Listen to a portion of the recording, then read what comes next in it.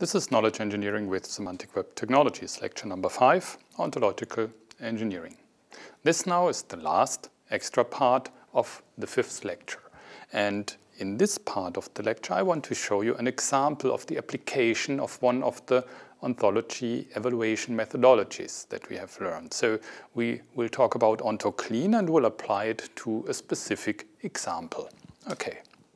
So here is our example. You might remember OntoClean was usually applied on taxonomic structure. So here we have some kind of a hierarchy, so a taxonomy.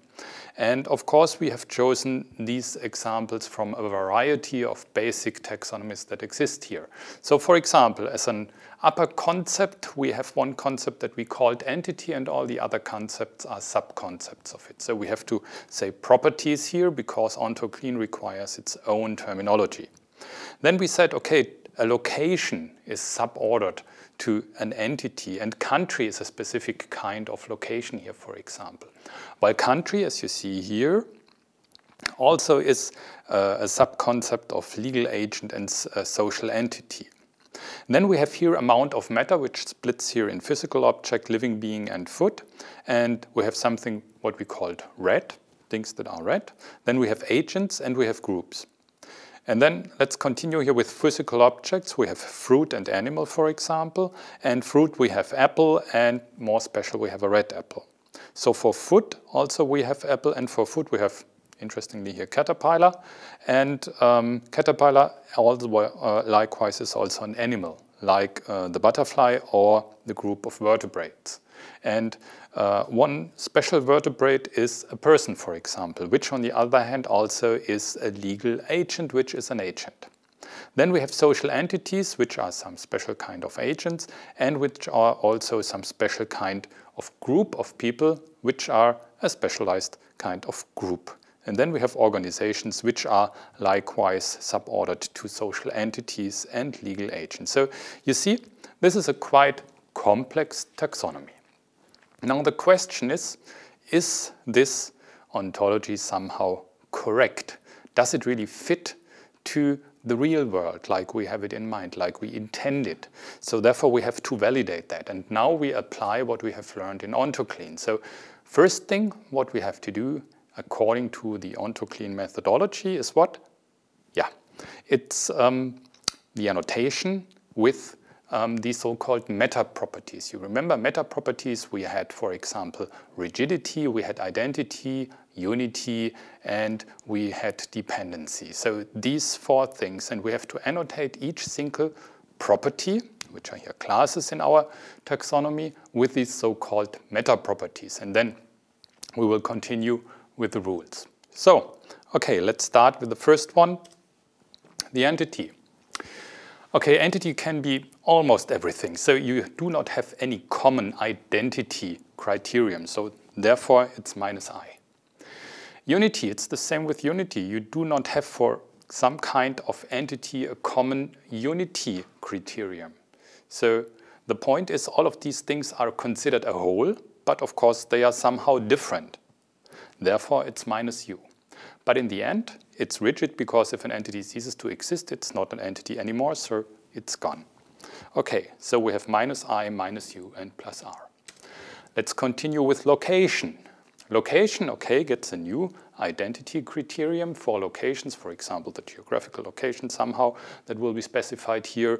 And then you consider a unity. So is this location a whole? No, location is some part of a larger or a bigger object. So therefore it does not, or none of its instances is considered as being a whole. So therefore it's anti-unity as some meta property.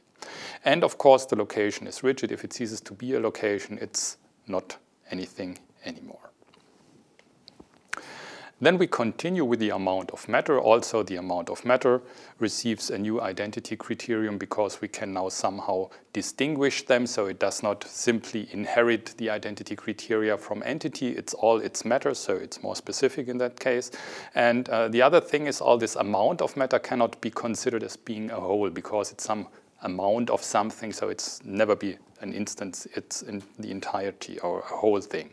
But on the other hand, it's rigid. If it ceases to exist, it's gone. For the red, again, yeah, red things do not have a common identity criterion besides the fact they are all red, but then you cannot differentiate them. So there can be various different kinds of objects in that group, so therefore it's -I. So no common identity criterion. And it's the same for unities, while all of these somehow can most times considered to be also a whole, these red objects, they do not have a common identity criterion, so therefore it's -U. And the other thing is if something ceases to be red, for example, if it's painted green, the entity still exists, so therefore it's not rigid, so it's -R. Okay, let's have a look at the agent. An entity might be an agent, sure. And of course, agent can be very many different things, therefore no special or no own entity criterion. It's the same with unity, so therefore also the problem here is agents might be considered of being some whole, but on the other hand, it's different kind of agents, so therefore no common criterion. And on the other hand, it's anti-rigid because if an agent ceases to be an agent, the entity might still endure, but it does not be an agent, or it's not an agent necessarily anymore. So therefore, it's anti-rigid. Let's have a look at the group. Groups can also be considered, all have similar, so some kind of identity criterion that you can use here, a common identity criterion if you identify groups as being somehow having something in common. And you can identify them. And on the other hand, groups, of course, are not necessarily always considered as one whole. So it's a group of people, for example, can be several numbers of people in the group. So therefore, this has anti-unity criterion. But if the group ceases to exist, the group is gone. So therefore, it's rigid. Please keep in mind all of these properties that we are just talking about and that I suggest to you, of course, they are subjective. You can, of course, also interpret these groups in another way, and therefore you can also then, if your interpretation is really what you have in mind, you can devise other kind of meta properties. But nevertheless, in the end, your taxonomy should stay consistent, and therefore then we have to have a look at these rules. Okay, let's continue. A physical object, of course, physical objects, for example, might have names or something like that, so they have a new identity criterion. Then usually they are considered a whole, therefore +U, and also if they cease to exist, they are gone. So quite simple. It's the same with living beings, so we can really adopt the argumentation here and simply use the identical annotation. Then for foot, okay, foot usually, different kind of foots, of course. It inherits simply the identity criterion from above, from the amount of matter. So you can say, let's say 100 grams of zucchini or something like that. So then you have an amount of food which is also food in that sense. The point is, it's in the same way like an amount of matter, not necessarily, or it's not considered a whole. So for example, 100 grams of zucchini, of course, it's not a whole zucchini, not necessarily. And it's the same concerning rigidity. If you consider food not anymore as food, for example, if it rots, then it's still a physical object, but so the entity stays, but it's not considered food anymore. So therefore, it's anti-rigid. The animal, like the living being, so you introduce new names for exactly the species you are talking here about the animals, and all animals are considered a whole, and also if they cease to exist, they are no animals anymore. So this is then rigid. The legal agent, so the legal agent is some subclass of agents. So for the legal agent, you will have new identity criteria. On the other hand, some of them might be considered a whole, others might not be considered a whole. So if you consider some groups or stuff like that, so therefore it's -U. And of course, like the agent, if the legal agent is no agent anymore, then probably the entity still continues, while the task of being a legal entity or the role of being an entity ceases to exist, so therefore it's anti-rigid. Okay, so where was the next one? Just a second. Yeah, it was group of people. So like the group of several things, also the group of people then inherit a new identity criterion, plus O. So they have a special own identity criterion, therefore plus O. And like for the groups, yeah, groups also never are considered as being itself a whole in that sense, but it's rigid. Okay, then we have a social entity, and the social entity stays a social entity. You have new identity criterion for the social entity. It's considered as a whole, so a entity, and it's rigid. If it ceases to exist, it's gone. Next thing then is the organization. It inherits also everything, and also organizations have a new identity criterion, so to differentiate and to identify organizations. So therefore they also create a new identity criterion. It's plus O, and also the rest plus U and plus R. The fruits as being a subclass of physical objects. So fruits also can be identified via their names, for example. Then they are all units, and of course if the fruit ceases, then the fruit is gone, so therefore it's rigid. The same holds exactly the same for the apple. Also here you have new identity criteria for different kind of apples, and the same holds like for the fruit. And then you have the red apple. The red apple usually, yeah, you can have different kind of red apples, but they inherit their name, for example, from the upper class, from the superclass. So therefore, it's only a plus I. Apples, also if they are red, are considered a whole, therefore plus U. But of course, the apple, if it rots, for example, it's still an apple, but not necessarily red. So therefore, this is anti-rigid. Okay, next one, vertebrate, as being a subclass here of animal. It inherits, for example, the identity criterion, which could be the name of the species here, of the vertebrates you want to distinguish somehow. And then, of course, they are a whole, so therefore plus U, and also, again, rigid. If it ceases to exist, it's gone. And the same for person. And for the person, of course, new identity criterion, because persons have individual names. And that's the reason why it's plus O, and the rest should be obvious, plus U and plus R. The butterfly, also interesting thing. So it inherits, of course, the name of the species of the butterfly from the animal. It's considered a whole, but of course, the stage of the stadium being a butterfly, it's only a phase in the living sequence or the living time of that animal. So previously, it was a caterpillar that you see here. So therefore, both of them, caterpillar and also butterfly, they are non-rigid, because if the caterpillar ceases to exist, it becomes a butterfly. So it's easy as that. And the last thing we have here is the country. Of course, countries then are identified by their name, so a new identity criterion. Countries are considered something a whole, so it's the whole country if we are talking about the country. And yeah, what about rigidity? If the country ceases to exist?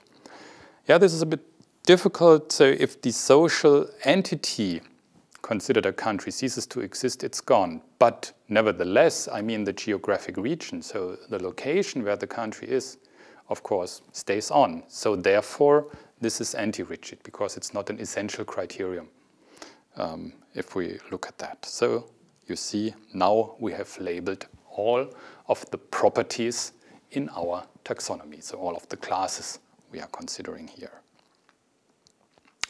Again, maybe you have forgotten it, so properties and classes here in this kind of terminology for ontoclean, they are considered being the same. So don't think of owl properties, think of ontoclean properties being something like a class. So to understand that, watch again the previous lecture. There I have introduced this terminology, which is older than the terminology we have introduced with OWL. Okay, so how to go on after labeling? What I do first is I just consider the so-called backbone taxonomy of my huge taxonomy. What's the backbone taxonomy? The backbone taxonomy is built up by the rigid properties. The rigid properties, they don't change over time for a specific entity, for a specific individuum. So therefore, rigid properties represent something like an invariant aspect of the domain I'm representing with that taxonomy. So I start with that one. I start with the backbone taxonomy. And then I start by verifying whether the constraints on the meta properties are violated or not. And every time a violation is encountered, I have to think about the design decision which has been taken. So either I have to reconsider the meta properties because I interpret the class now slightly different, or I have to reconsider the taxonomic link that I have made.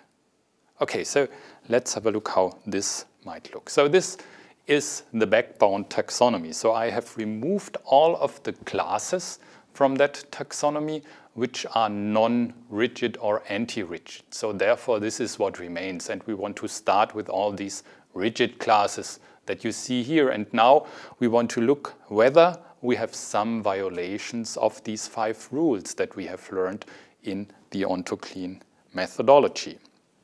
And one of the rules was that anti-unity cannot subsume unity. And if you see here the blue marked boxes, you have here in a superclass amount of matter, which has anti-unity, and you have living being, which has a unity.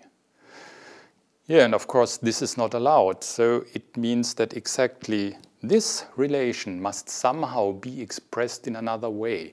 And we know already this mismatch of subsumption, this misinterpretation of subsumption. What is really going on here? Living beings usually are constituted of amounts of matter. So therefore, we have here to apply another kind of property, so another kind of relation between these 2 classes, and we should remove this taxonomic link.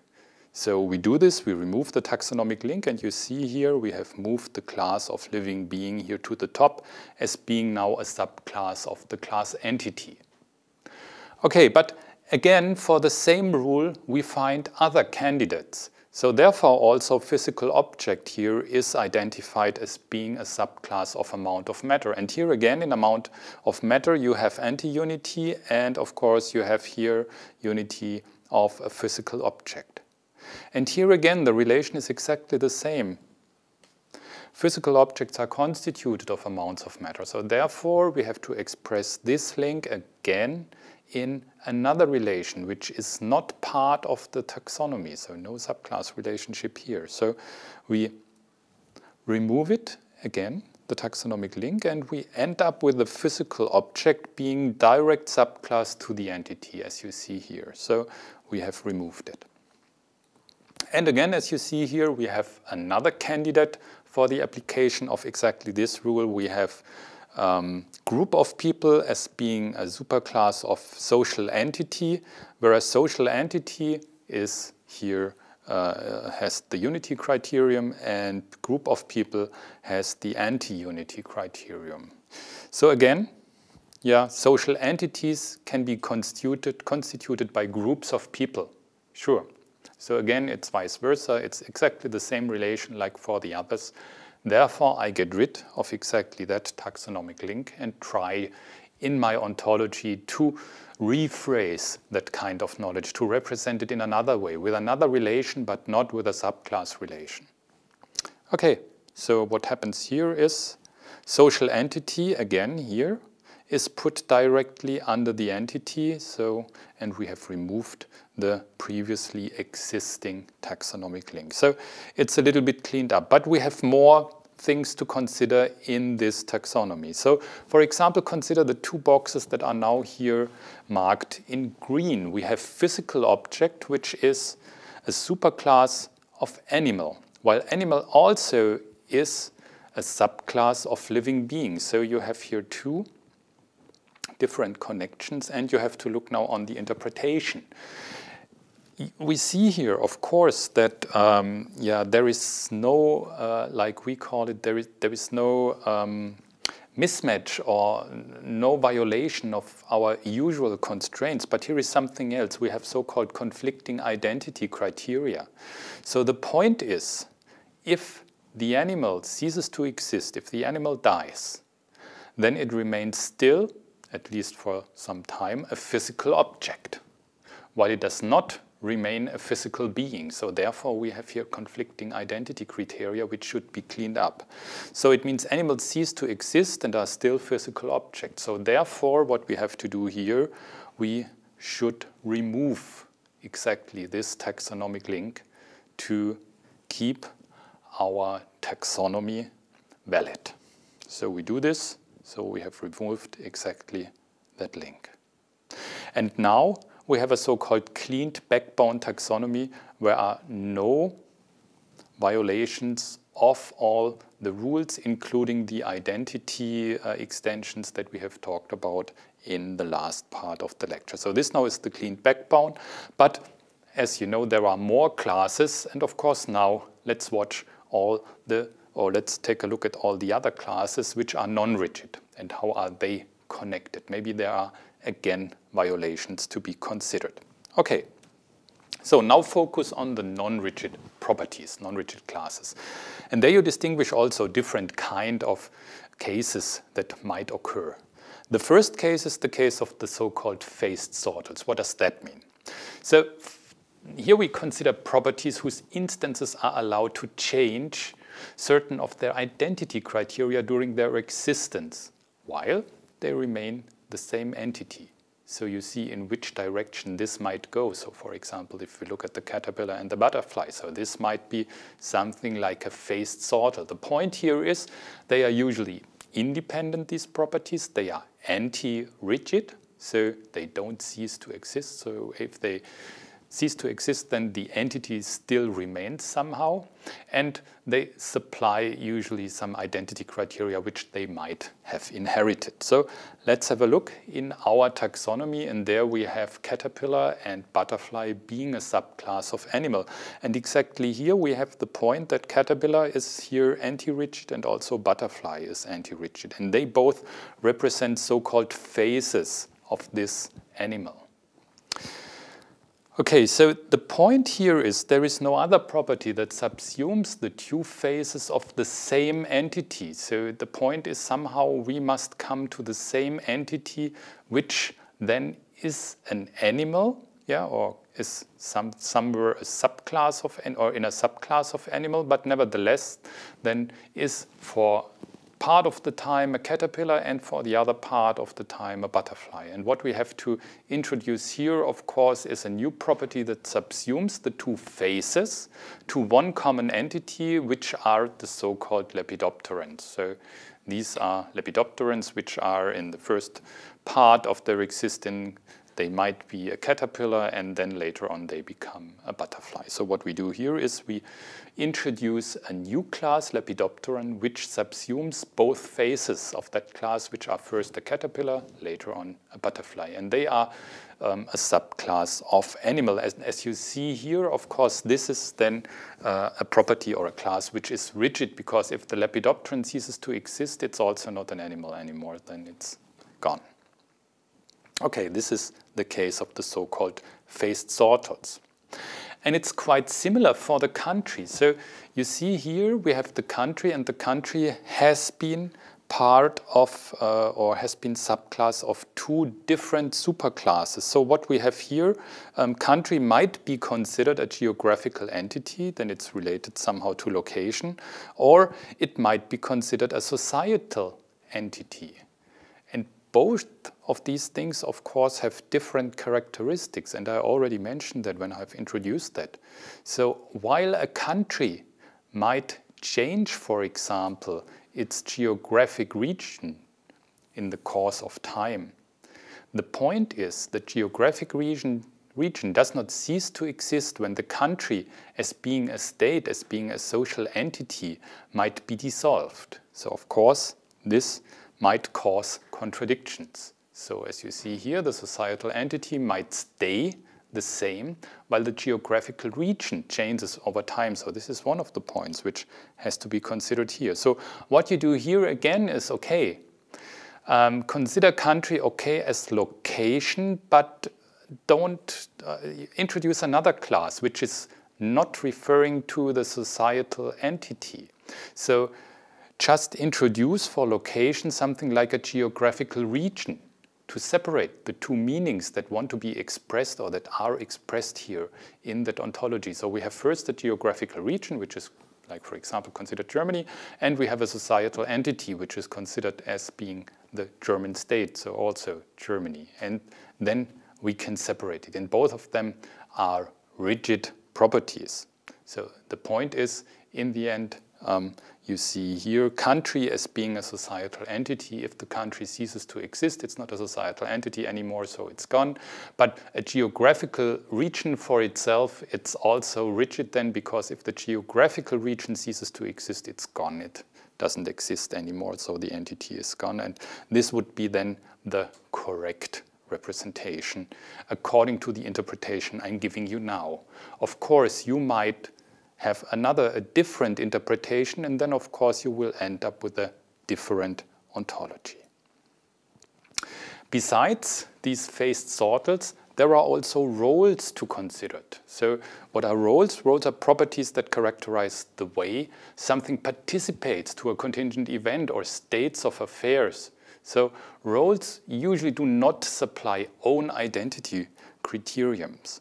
So let's have a look at that one. So we had here entity, and we had animals as living beings, but also animals as agents. And we had social entity, which could be an entity, but which could also be something like an agent. And here you see also that we have, of course, here agent as being something like anti-rigid, and then we have animal and entity who are rigid. And this is also something which is usually not allowed. So here again, you have a rule violation. Anti-rigid cannot subsume rigidity.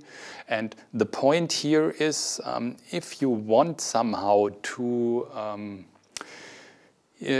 incorporate the knowledge that a person or an animal or anything else can also be considered an agent, this should not be the same class or in the same taxonomy as it is considered a living being, so where this rigidity really holds, because otherwise you will end up in trouble because of the interpretation of that. So therefore, it would fit best in your taxonomy, which tries here to stay or to focus on rigid subclasses, to remove exactly also the taxonomic links to animal and to societal entities. So you see it here as dashed lines, they have to be removed. Okay, and the same we have here, for example, not only for the agent, but also for the legal agent, which is a subclass of the agent. And you see here again, the legal agent is anti-rigid, while the subclasses of legal agent here, person, country, and organization, they are considered rigid. And again, person is here viewed under two different meanings. So person as being a vertebrate or person as being a legal agent. So these are two different things. So therefore you should definitely remove the taxonomic link, which violates here exactly the axiom that we have already talked about. So again, the dashed lines are the axioms that are violations against our constraints, and therefore we will delete them. Also to make clear, to make the taxonomy according to its meaning unique. So this is one of the points you have to consider here. Okay, what else do we have here? We have another rule violation. We have foot here, and we see here foot is anti-rigid. And nevertheless, apple is part of foot, and apple also is part of fruit. And also, maybe you cannot eat the apple anymore if it rots, it's still a fruit. So the point is, again, here we have a violation between anti-rigidity and rigidity, and therefore this taxonomic link will be removed. Again, here the dashed line will be removed. Okay, and besides phased sortals and roles, there is a third thing that has to be considered. So usually you have to look for so-called attributions. Attributions, this is something like our class with all the red things that are collected there. They should not necessarily be represented completely or explicitly in a general taxonomy. So the proper way to do this usually is, if I want to represent an attribution, I do it simply via using an attribute like color, for example, and then I can somehow subsume anything which has the color red. So this would be one of the solutions. However, it's only said they should not necessarily be used because they can be there can be violations or there can be mismatches, misinterpretations. Sometimes they are quite handy, like it's stated here, so there are occasions, there are applications when you need something like that. Okay, so therefore we keep it here in our cleaned ontology. You see we have still red, and red of course is then a superclass of red apple, but of course you should think of you really need concerning your application this class, and then probably you should get rid of it inside that taxonomy, for example. And this then would be the cleaned up taxonomy from our original example. So look it up, and of course I see it's really difficult to assign these meta properties and to discuss these meta properties. But if you use it, you will see that during the discussion of these meta properties, you will already during the discussion, you will see that there are, for example, between two suborderings, like for example, between a superclass and a subclass, there might be mismatches, especially if, for example, a subclass has two superclasses, which combines two different meanings. And you can more likely also see the difference between rigid classes and also anti-rigid classes, which are nothing else but a role or a phase or something like that. So these are often inconsistencies and failures and errors that are made during ontology construction. And they, of course, can here be filtered out with the help of this OntoClean methodology. If you are interested in further use of that ontology, I have here a few links for you with articles where the use of OntoClean is described. And if you are using, for example, the Protégé ontology editor that we have talked about, there are older versions, not version 5. If you consider a 3.x or 4.x version, there are also plugins for OntoClean, for example, available to test it out. Okay, so this was all for ontological engineering. So we made it, the entire lecture 5 plus the extra parts. In the next lecture, lecture number 6, we will talk about knowledge engineering, and I will give you a nice introduction into linked data engineering, and what you can do with all the semantic web technologies that we have talked about so far.